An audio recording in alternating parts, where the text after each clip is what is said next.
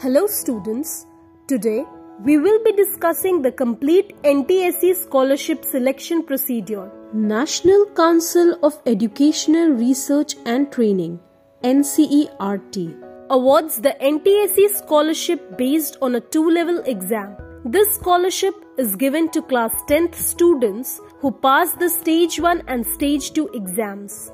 The Stage 1 examination is conducted at state level and Stage 2 is a national level examination. Generally, the Stage 1 exam is held in November-December, but in 2021 to 2022, the NTSE exam has been postponed and new dates to be announced soon.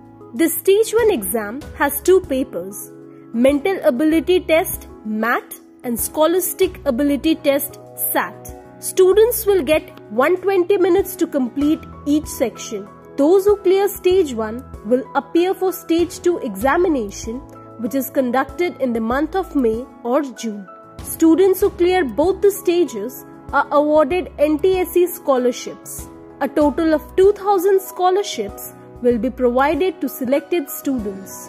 NTSE scholarship amount will be provided up to the doctoral level for pursuing courses in science and social science. Students willing to take admission in professional courses like medicine and engineering can also avail NTSE scholarship up to second degree level.